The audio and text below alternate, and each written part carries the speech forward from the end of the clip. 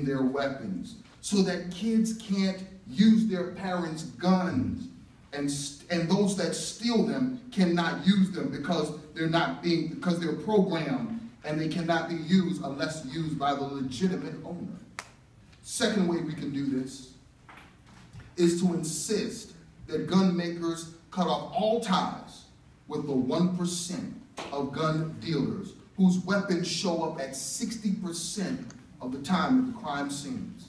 So, Senator, what can you do to make sure that our government uses the leverage that it has? To make sure that no gun maker gets a $600 million contract without first responding to a request for information about their gun safety and gun distribution practices.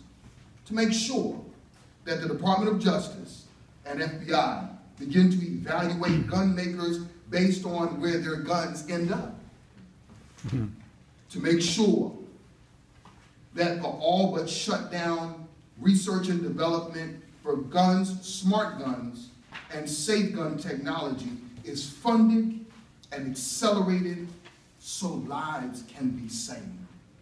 Senator